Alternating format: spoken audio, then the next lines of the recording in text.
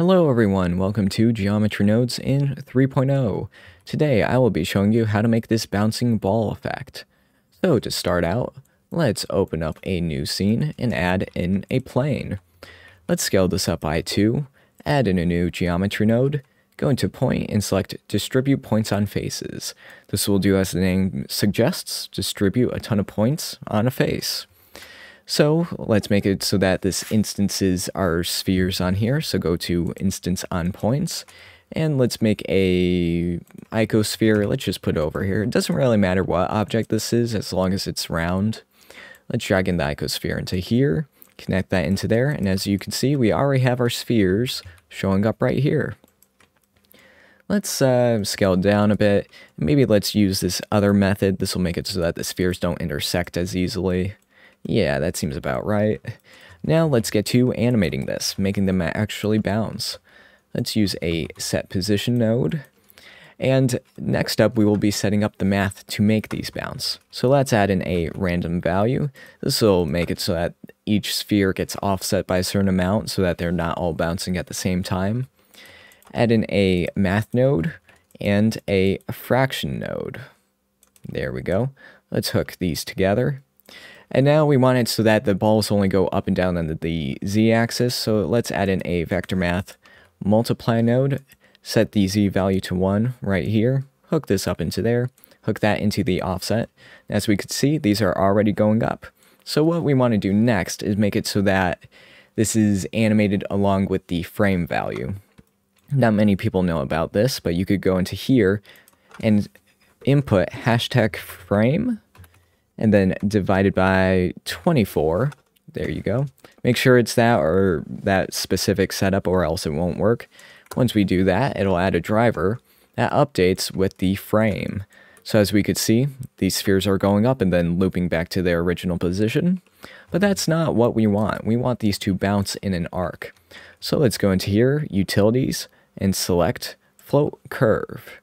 Now this is a bug right here which will be fixed in the future. It automatically hooks up into the factor node, or the factor input.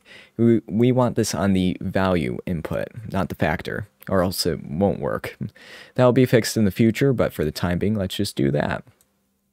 Let's add in another point right here and move it to around here to get some nice fall off. There we go. And as we can see, the balls are already bouncing. We can control how high these bounce by going into the multiply node, set this to 2. Yeah, 2 seems about right. And there we go, the balls are already bouncing. Now, what if we want the balls to scale down as they hit the ground? Kind of like, you know, them squashing and stretching when they do their thing. Well, to do that, let's add in a vector, combine XYZ node. Let's set this all to 1 and hook this into the scale node. This is so that we can isolate the z value, so that we could scale that independently according with the time. So next, let's add in a color ramp node, set this to ease, hook the fraction into there, move this over here, add in another node, put it over at the end, do that, add in another node, move it over here, set it to full. So this will make it so that it goes from 0 scale to 1 scale, 1 scale to 0 scale. Let's hook that into the z-axis. As we can see, the spheres are squashing once they hit the ground. Now you might want to manipulate this a bit so it looks more natural, but this seems pretty good for now. And let's add in some random scale to the spheres. So let's go into here, vector math node, add in a multiply, move that over here, hook that back up into there, add in another random value node, random value. Let's set the C to something different or else it'll be the same as this and we don't want that. Hook that up into the multiply node.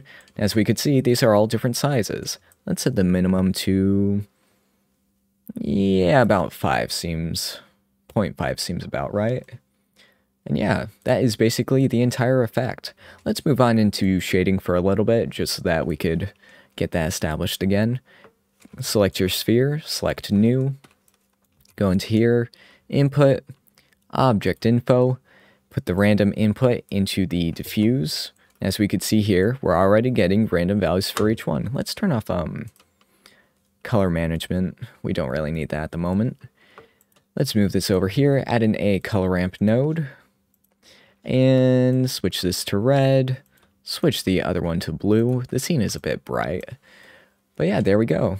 The balls are bouncing happily, and yeah, that's basically the entire effect.